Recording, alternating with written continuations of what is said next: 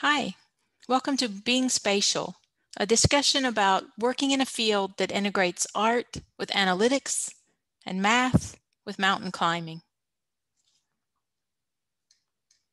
Thanks for stopping by. I'd like to tell you a little about what I do for a living in the hopes that it might give you some ideas about job opportunities. Remember in grade school when you were taught about jobs you can have when you grow up? You could be a doctor, a fireman, a mailman, an engineer, a nurse. Well, I'd like to add a job to that list. And this is a job that you may have never heard of before. It's a job that doesn't get boring. It allows me to work in the office or sometimes in the woods, in a big city or in a small town. And it's a job that allows me to work with and support people in all of those other fields. I'm a geospatial professional. I support doctors doing research, firemen saving lives, mailmen delivering our mail, and engineers designing new roads. People in my field also support geologists in the oil and gas industry, environmental scientists studying turtles, environmental scientists working to protect our earth, farmers growing their crops, local governments mapping their cities with drones, and NASA scientists landing the Mars rovers. We make beautiful, artistic maps. We hike in the woods to map birds' nests, and we help cities manage their public utilities. If you're someone who thinks analytically, likes to solve problems, who maybe is a bit artistic, who likes working with computer programs and learning about the Earth, the geospatial field might be for you. You may have heard of this field, or you might see it listed in college programs as Geographic Information Systems. So GIS is the platform that we use to do geospatial work. So just a little about me before I get into all of this. My name is Jenny Harrison. I founded Teach Me GIS back in 2001. That's a GIS training center based in Houston, Texas. I've been teaching and consulting with GIS for almost 30 years. This is the Teach Me GIS team, and that's me. So my little story, how I got into GIS, I grew up in Sturgis, Kentucky, way over on the west here, and went to school at Murray State University. I have a Bachelor of Arts degree in mathematics and a Master of Science degree in geosciences, with a specialization in remote sensing.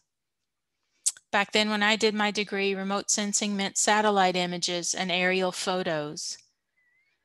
We were looking at areas in Kentucky that were should be designated as wetlands based on when we had the last rain and where there was standing water. We were also mapping land use in Kentucky.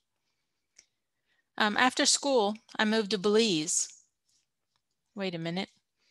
Here's Sturgis, way up here, right?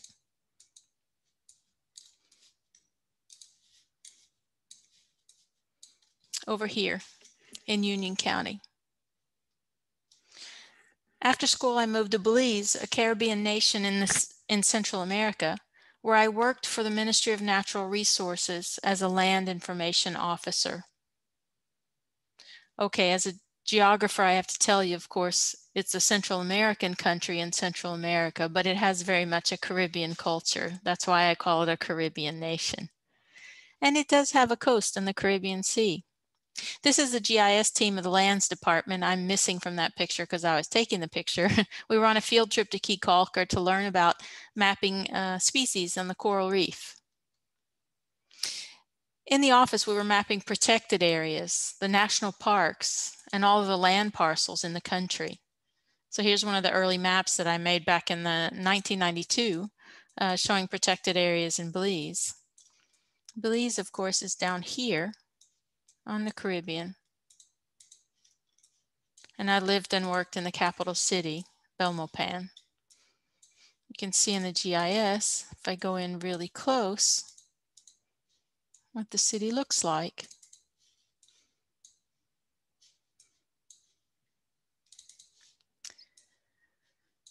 Anyway, at that time, my daughter was with me. She was in first grade. 25 years later, my daughter returned to Belize to teach a class for the Ministry of Works in Belize City. And this is my daughter here kind of on the left, teaching GIS. So we're a second generation GIS family. My work has kind of taken me all over the globe and all over the US, from California to New York and almost every state in between, and countries around the world. I've done GIS as far away as Japan, and I've traveled to Dubai for work. I have trainers, some of my team have gone to Angola, Nigeria, and Thailand to teach and to do GIS.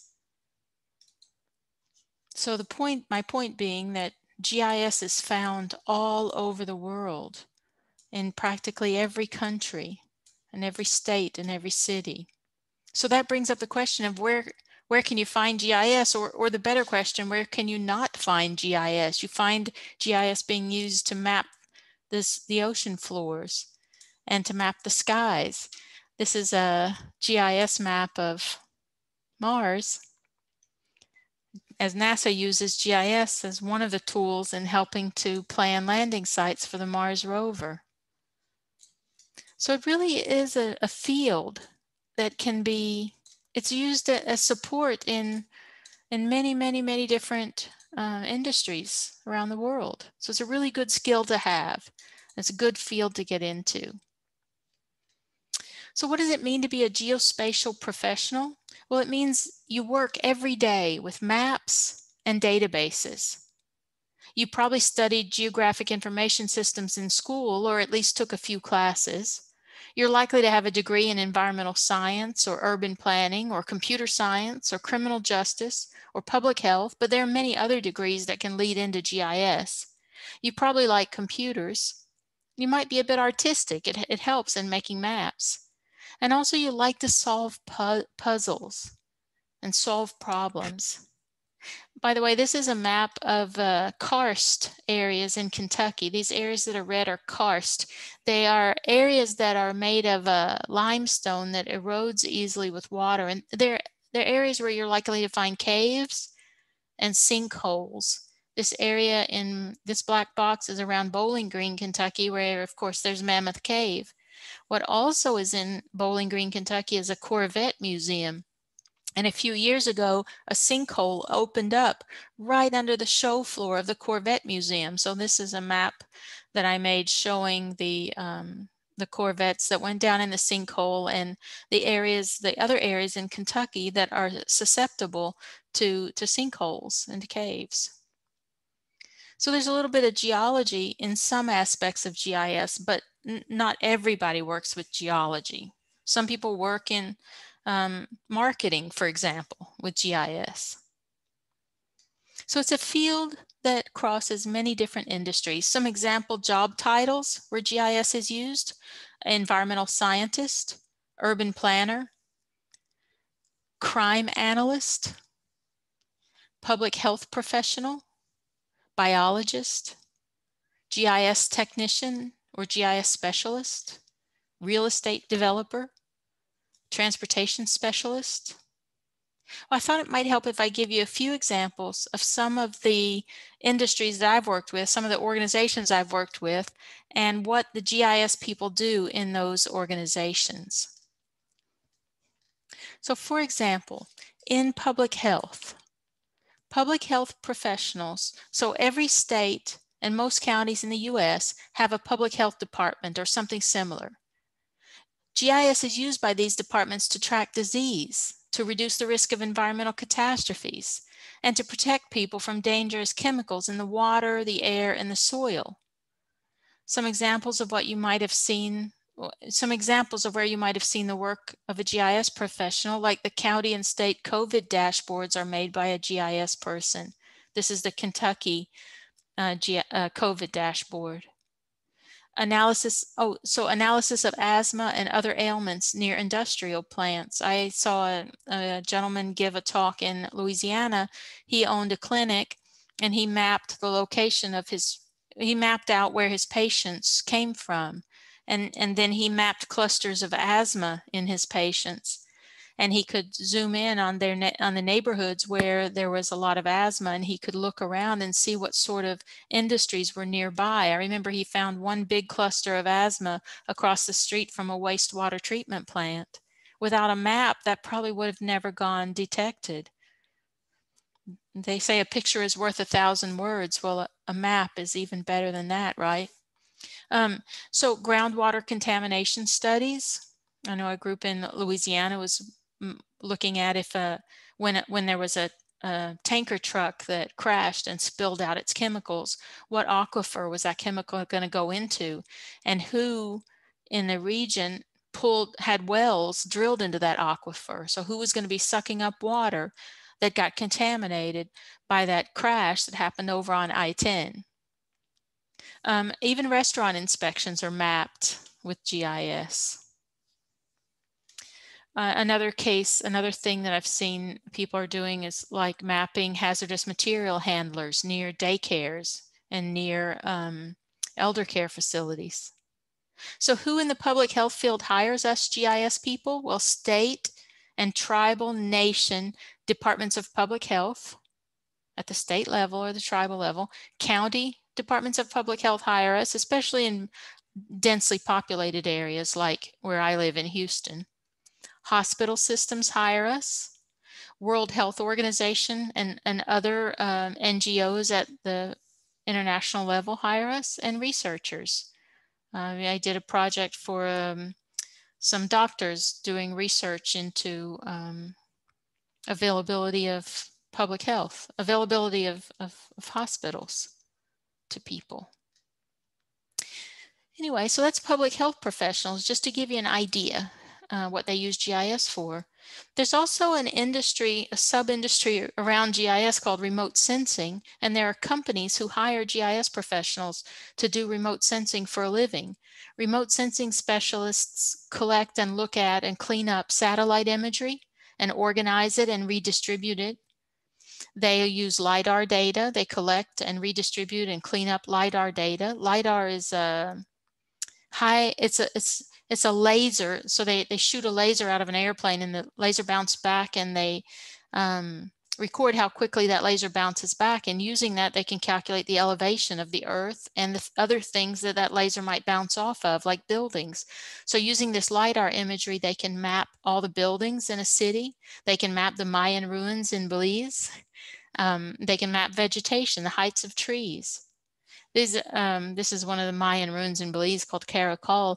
When I lived there in the early 90s, we mapped all the Mayan ruins that we knew of, but someone flew parts of Belize a few years ago with LiDAR, and they discovered a whole bunch of entire Mayan cities that we had no clue existed because they were under several hundred years worth of forest growth. But the LiDAR was able to map the bare earth, map the surface of the earth underneath those trees, and discover all sorts of really cool things. Lots of cool temples and ruins that we just didn't know about. So that so that's LiDAR imagery. LiDAR. And then imagery is used by the military for all kinds of government agencies, like to look for any kind of flooding or damage that's been happening in an area. And for commercial purposes, like the oil and gas industry gets imagery around their pipelines and their facilities. Along with this industry is the whole industry around drones and flying, becoming a drone pilot. I knew a guy who he worked for a city out in West Texas, and he got a drone and put a GoPro on it, and then he used that drone to inspect the water towers, because before he had the drone, he had to climb up on top of that water tower every year and look for any kind of rust or damage on the water tower. But with the drone, he could just give it the coordinates of the very top of that water tower, and the drone would fly up there and circle around and take images of it. So nobody had to climb all the way up on the top of that thing anymore. So all kinds of people using remotely sensed data. So who hires us? Imagery companies. Again, local, state, and tribal governments hire us to fly drones. Federal governments and their contractors, and researchers. Another example of drone use was a sheriff's department here in Houston, they had an environmental police person, and there was a lot of problems with this stream getting, there's trash all over the stream and nobody knew where it was coming from. And so they got a drone and flew up the center of the stream and took imagery all along the stream, and they found several, I don't know, 100 yards up, somebody was doing some illegal dumping right by the stream, and every time it rained, that trash would just dump into the stream. And they would have never found that without having a drone that could fly in that area. But that was the sheriff's department doing the hiring of the drone pilot. What else? Environmental science in general, tracking turtles, for example. I worked with a guy who, he was based here in the US, but he traveled to Angola, or maybe it was Nigeria, I'm not sure, somewhere on the west coast of Africa, and he worked for an oil company, and they were mapping all the turtle nests, because if the turtles laid eggs too close to their pipeline, then the environmental scientists working for the oil company would carefully move those turtle eggs to a safer place and GPS the location of both where the nests came from and where it got moved to. They track sharks and other species, all kinds of protected animals with GIS. Environmental scientists also do groundwater quality, hydrography studies. There are a lot of environmental scientists who work for the Texas Texas Center for Environmental Quality. And they have those at every state, looking at, groundwater quality and river water quality, all the sources of water that we get drinking water from or we get fish from that we might eat. Environmental enforcement, like the sheriff's department I mentioned, finding the trash. The Rigs to Reef program, where the oil companies, when a rig is no longer used, an oil rig is no longer used out in the Gulf or in the ocean, they can decommission it and sink it, and that attracts fish to come live there, and it's kind of a safe haven for fish, and it really develops the fish populations, and they map those with GIS. And the agency that works out there is called BOEM, the Bureau of Ocean and Energy Management, and they hire GIS professionals. Environmental protection, environmental cleanup, the oil and gas companies, and in Kentucky, the coal companies hire environmental scientists to do studies before they go into work to make sure that they damage as little as possible, and then to do the cleanup afterwards. What kind of animals, protected animals and species do they need to watch out for when they're working in the area? Flood monitoring. This is a map of San Ignacio in Belize that was recently flooded from Hurricane Eta. And then mapping the trails in the mountains. If you work for a parks department, for example, you might get to hike in the mountains. And I taught some gentlemen in San Jose, California that worked for the parks department, and they had mapped all the trails, all the campgrounds, even all the bathrooms in the parks in the area. So who hires us GIS people to do environmental science? Well, environmental service companies who do contracts for bigger companies. Oil and gas companies hire us. I've met environmental scientists working at ExxonMobil, for example. Land developers, they're going to develop a new subdivision. And at the state level and the federal level, the Departments of Natural Resources, the Departments of Environmental Quality, and even the Departments of Transportation. Every time a new road is built, someone has to do an environmental impacts assessment first before that road is built. So that's at the state, the tribal, and the federal level. And federal, state, and local park services, as I mentioned. So environmental science is another field. Public safety is a field that's a big user of GIS. They map 911 calls as they come in. So GIS professionals go out and make sure that every house is addressed, that we have a proper address for them so that the ambulance can find them if something happens. GIS professionals make sure all the streets are drawn correctly and are up to date so that fire trucks can be routed quickly to emergencies. GIS professionals help make maps to plan for security for large events like the Super Bowl. So who hires us to do public safety GIS? Well, local police departments. They hire us in crime analyst positions. Fire departments hire us in their next gen 911 teams. next generation 911. That's where all the calls that are coming in with a latitude and a longitude and getting dropped on a map. And so right now there's a big effort around the country to get all of our addresses properly digitized into the computer. County sheriff's offices, state police, and tribal nations hire us for crime analysis. And even multinational corporations, like some of the big oil companies, the big computer companies, they hire GIS professionals to help them with their global security. So mapping all the incidents that occur around the globe that might affect their staff. So lots of uses for public safety as well.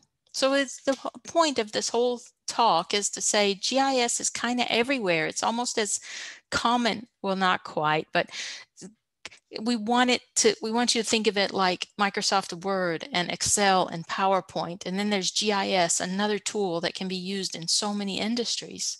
The energy industry uses it for discovering new energy deposits by mapping the underground geology. So geologists who work for Chevron use GIS to figure out what's underground. And then also to map the wells that have already been drilled and to map their pipelines and to route pipelines through a safe area where it won't, there won't be any danger to people or animals as best as possible. And then to maintain the safety of their pipeline, to do inspections on the pipeline as required. To make sure that nobody's constructing something or about to dig right near a pipeline. And also in the new green energy, right? The planning and positioning of solar panels and of wind farms. So what kind of companies hire us GIS professionals? Well, energy companies, like I've worked with ExxonMobil, BP, Shell, and the service companies who work with them. The Bureau of Ocean and Energy Management that I mentioned earlier is called BOEM. They're the ones who keep track of all the reefs, the rig to reef programs, and the rigs and the pipelines, and all the other energy resources in the ocean. That's a U.S. federal agency. Well, and how about urban planning? When we're planning new neighborhoods, downtown redevelopments, new green space, when we're trying to look at traffic flow and improving traffic flow, looking at bicycle routes, like I mentioned, the group here in Houston who does the routes from the well, there is a group here in Houston that plans bike routes all the way out from the subdivisions to downtown Houston. Public transportation, planning light rail and trains and buses. So who hires us? City and county governments in their planning departments and their transportation departments, architecture firms, and again, land developers. But a lot of city and county government GIS positions. Good solid positions, and it's really good to work there. And then even community organizing around politics and public surveys and crowdsourcing, redistricting, census data and demographics, all of these areas use GIS for maintaining their data and for doing analysis. So what you're seeing in the background here is a map of the people who do not have health care or health insurance, who don't have health insurance in the US. So the bigger the dot, the more people without health insurance in those areas. Who hires us? Political parties, nonprofits, and again, state and federal government. The Census Department, for example, is a big organization that hires GIS professionals. Okay, just a couple more. Local government, then we've mentioned several ways that local government use GIS, but they also map their utilities, their electric, gas, and water lines. They do zoning and permits and land use. So if you want to build a restaurant on the corner, you got to make sure that land allows restaurants to be built there. So you'll have to go down to the local government and you'll have to get a permit to build your restaurant. And before you can get the permit, the government will check their GIS and see if that piece of land if a restaurant or a business is allowed on that piece of land. Some places it's only residential is allowed or only as industrial is allowed. Your school systems use it to plan bus routes and redraw the school districts and decide where to put new schools. Tax assessments are done with GIS or managed. The data is managed with GIS. How much do I have to pay for taxes on this piece of land and a redevelopment. So who hires us? Local government at the city and the county level. It's the engineering departments and the planning departments for two. The appraisal districts or assessor's office also hire us. And again, in local government, police and fire departments. So transportation departments, anybody planning bus routes or train routes or roads or bike routes. And also economic development agencies, like we have one here in Houston called the Houston-Galveston Area Council. They map things like food deserts. You know, that's where areas like in big cities where the groceries have all shut down and moved away, and there are people who live there who don't have groceries within walking distance, and many of them don't have vehicles, right? So it's food deserts, access to services, job developments, locating new factories, and they keep track of like where are all of the vacant buildings that we could help promote to outside businesses if they're coming into town. They're big users of GIS, economic development councils.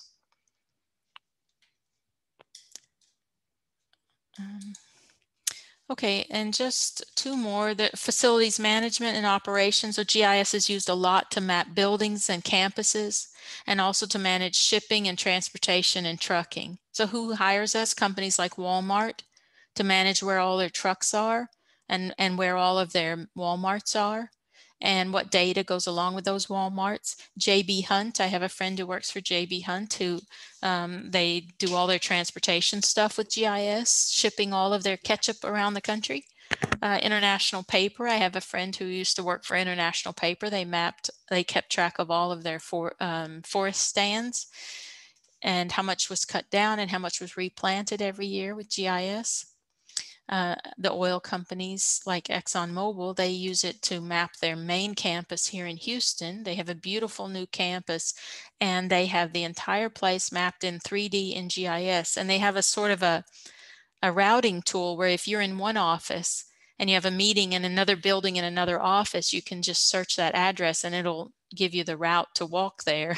But they also map all of their refineries and chemical plants and all with GIS for safety and security, right? To make sure they have their fences are maintained and nobody is smoking too close to the gas pipes, that kind of stuff.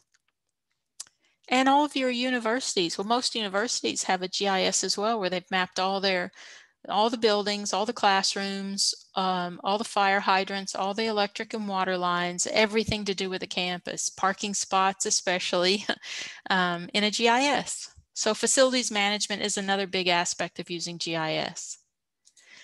And finally, the IT and computer side of GIS, if you like application development or computer programming, or working with databases, there's a place for you in the GIS field as well. Who hires us? Well, software companies like Esri. They're the producer of they're the biggest GIS company in the world. And they make the software that I teach. Google and Apple, because they have maps and mapping applications in their suite of products. And also companies who sell software and data to other companies. For example, I work with software that kind of sits between GIS and the end user.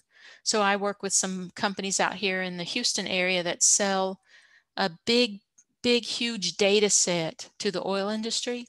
One of them sells pipeline data and another one sells data for the Gulf of Mexico. So they sell the data and they sell software that sits on top of their GIS that makes it easy for them to access the data, right? So it's kind of GIS adjacent softwares that work with GIS to make GIS easier. Anyway, so the whole idea there is just to show you that there are a lot of industries, a lot of ways that you can get into GIS or use GIS to make yourself more marketable in whatever industry you're in. So have I gotten you excited about a field in GIS or in the geospatial field? I hope so. If so, you might be wondering how to get into the field. Well, if you really like it, look for a GIS degree. You can get a bachelor's or a master's or even a PhD in GIS now. If you already have a degree, and you're just looking for a different job or your first job, look for a GIS certificate program. A lot of people out here in Texas with bachelor's degrees in sciences are getting a GIS certificate program to kind of cap off that bachelor's degree. Or you can study a science field and just take GIS classes, like my daughter, who's a biology major, or was a biology major and now does GIS, or one of my trainers who was a wildlife biology major and does GIS. I have another trainer who was a zoology major, does GIS. Another trainer, Samir, he did environmental science in Belize, actually, and he does GIS now. So people come from many different science fields and get into GIS. I also have friends who studied urban planning and do GIS. So lots of ways to get into it. But first, the first step is look for a GIS class. And in addition to taking classes, seek out GIS. Do Google searches, watch videos, read about it, read about drones. Just spend an hour one day, look at what's going on with drones. Search that LiDAR survey of Belize Mayan ruins. It'll be interesting, I think, for you to see. And then if you're in school, look at job postings like at Indeed.com. See what companies are advertising for. Look, what are they looking for to hire? And that's how you'll know what classes to take. For example, you need to at least take one programming class. You don't have to be a programmer, but you got to know what an if-then statement is in a program. You need to take a remote sensing class, at least one. You need to take if possible, a geoscience class like Geology 101 or Geomorphology 101 would be better to understand the structure of the earth and tectonic plates. All of those things will help you have a really strong foundation into GIS. So a programming class, a remote sensing class, and a class in geomorphology. And then attend local GIS conferences and GIS day events and just listen to what people are doing in their jobs every day. And that'll help you know what you need to learn to be successful in this field. Anyway, I think I'm out of time. So hopefully this has been useful to you. My name is Jenny Harrison again, and my email address is jennifer.harrison@teachmegis.com. Write me anytime if you have questions about the industry. I always love to hear from other people who are interested in GIS. Thanks for attending my talk.